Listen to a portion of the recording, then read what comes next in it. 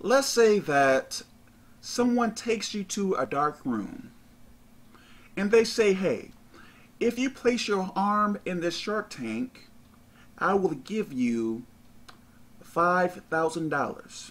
But you have to keep your arm there for 5 minutes.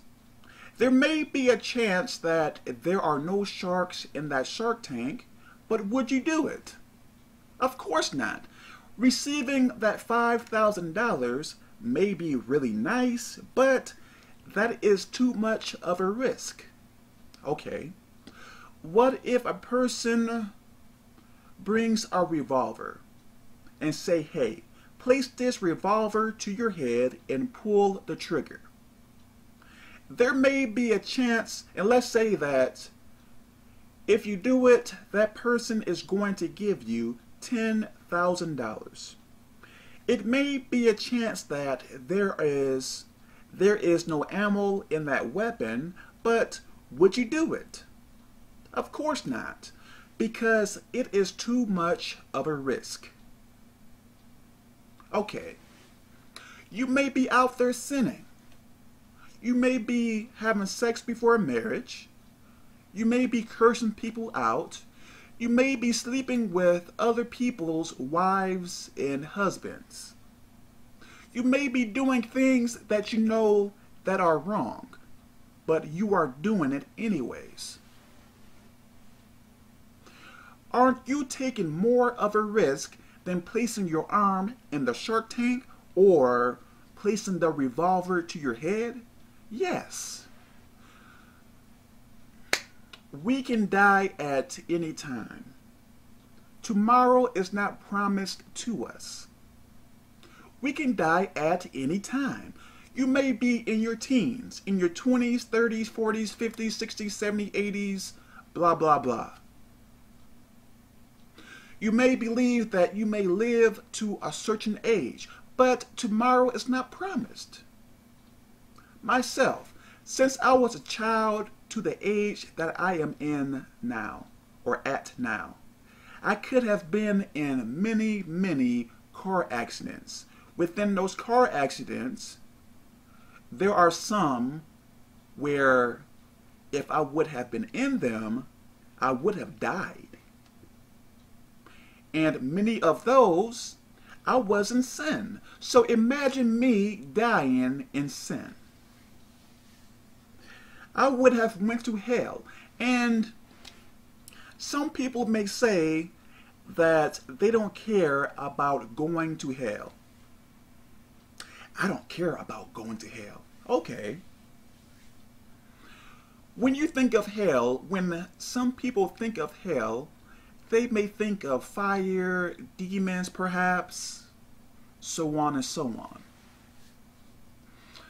Hell is much more than demons and fire. There are a lot more torments in hell.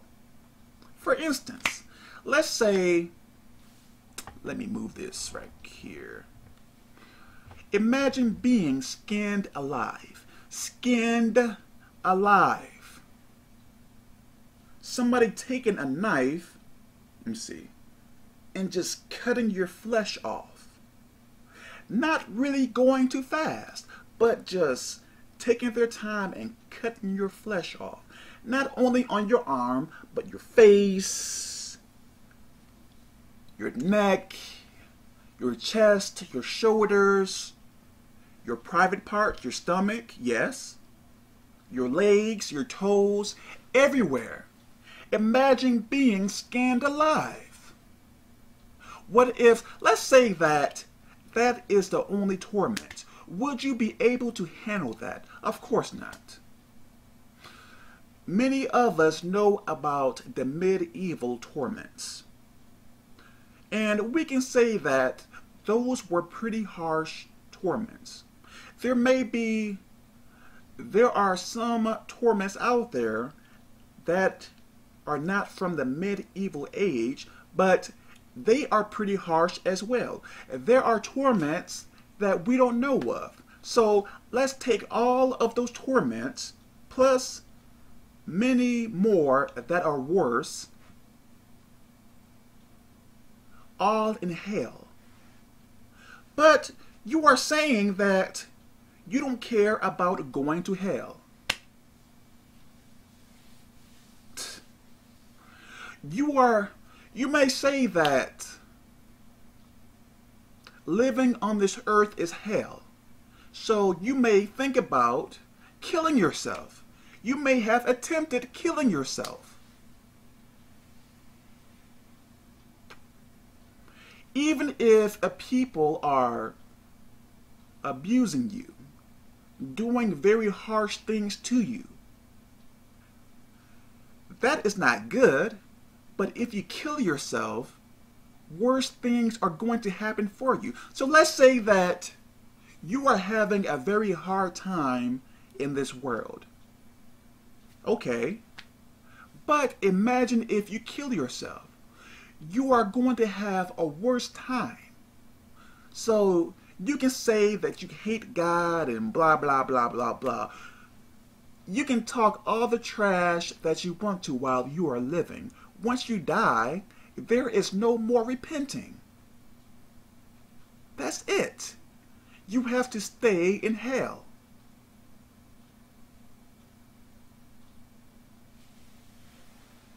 I don't know if that makes sense to you.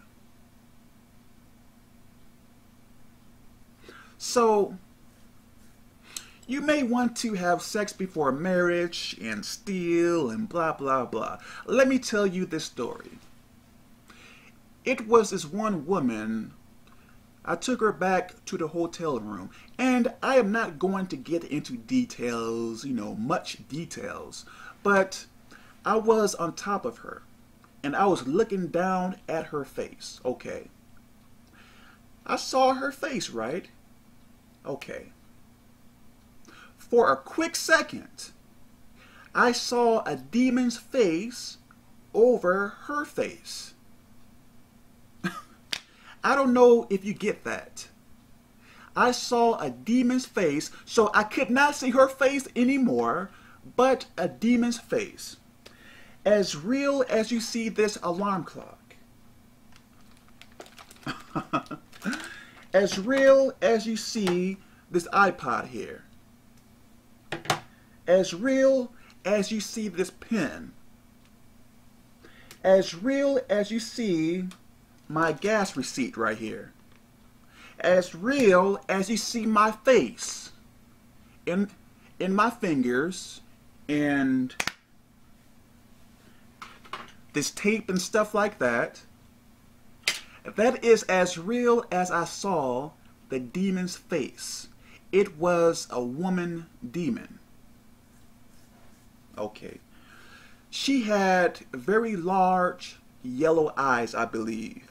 Like very wide, and they were kind of slanted as well. So they were wide and slanted. And you see how the corners of my mouth are, right? Hers was like this, like way over here. Evil, sinister smile. And I forget, like, what was on top of her head. I don't know if it was hair or horns. I don't know. I believe it was some type of hair. But, like, this demon was a beast. A beast. So, you can say that. So, let me say this first. When I saw it, I jumped off of that girl quickly. I was like, whoa, It is funny now, but it was not funny at the time. So I moved over to the other side of the bed. And, the girl was asking me what was wrong and stuff like that, but I did not want to tell her because, I didn't want her to think that, something was wrong or crazy or something like that. So, you may be having sex before marriage. You may be sleeping with people who you are not married to. when you do that, you have to know that you are sleeping with demons. You are having sex with demons. So you are not having sex, you are not only having sex with that person, but with those demons as well. I don't know if that is making sense to you. You are sleeping with those demons as well. You are having sex with those demons. If a demon popped out of nowhere, would you have sex with it? Some sane people, or most sane people, would say no. Okay. But when you are having sex before marriage, that is what you are doing. Whatever you are doing to that girl or guy, you are doing to that demon. So all the perverted stuff that you are doing to that guy or woman, you are doing that to that demon. I don't know if that is getting into your head. All the crazy stuff, sexual stuff that you do to that guy or woman, you are doing to that demon. So you don't know what you are doing when you are having sex before marriage or having sex with someone's wife or husband. But it is fun, Kevin. When you disobey God, you have to deal with the punishments and consequences. I believe that I get demonically attacked as much as I do now because of some of the things that I did in my past. I believe that. I could be wrong, but I believe that. And the closer you get with God too, the more demonic attacks you are going to receive as well. So think about that. Really, really think about that. So repent of your sins now. And let me say this. The closer I get with God, because back when I was in so much sin, there were many questions that I had for God, or I did not understand why so much bad things was happening to me. But the closer I get with God, the more answers I get about my past. Now I know why many of the bad things that was happening to me back then, I know why it was happening to me. Voluntary sin. Only if you could match up your sins with your punishments. Because some people believe that, hey, in life, bad things are just going to happen. That is somewhat true, but it has to do with how you live your life as well. Does that make any sense? So I have been receiving answers about my past. So the things that I thought that was fun, it truly was not fun. It was not. What if a person says to you, hey, you can take all the money that you want in this bank, but if you do that, I get to shoot you in your arm once a day. Now, receiving all the money you want from a bank sounds like an awesome deal, right? Like, hey, I am about that. Give me that. But getting shot in the arm each day? No. I don't want that. Well, isn't it the same thing when you sin? Yes, you can have sex and do all of those perverted things and steal and smoke weed and get drunk. Yes, you can do those things, but you are not seeing the aftermath or the punishments. What if you start connecting what you do with the bad things that are happening to you in your life?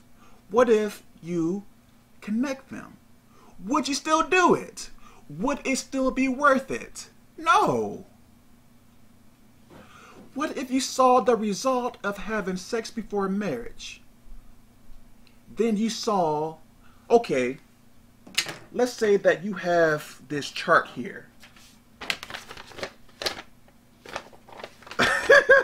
Let's say that you have this chart here, and right here says the sins, like you were smoking weed, you were getting drunk, you were popping pills, you were doing this and this and that and that. And then right across from it, well, since you were cursing a person out, this punishment happened to you. Well, since you were stealing, this punishment happened to you. Since you was doing something, this punishment happened to you. If you could see it all on paper, would you still do it? No. No. But you have to know whether you see it on paper or not. Whether you see it on paper or not, it is happening. Does that make any sense? I am really trying to break this thing down. Because I really want you to understand. What if your sins and the punishments that you are receiving for that sin, punishment, sin, punishment, sin, punishment, what if you had it down on paper? Would you do it?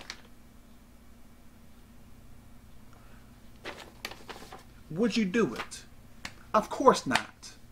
So why are you doing it now? Because many times we do things in ignorance. Because we are silly. That's the truth.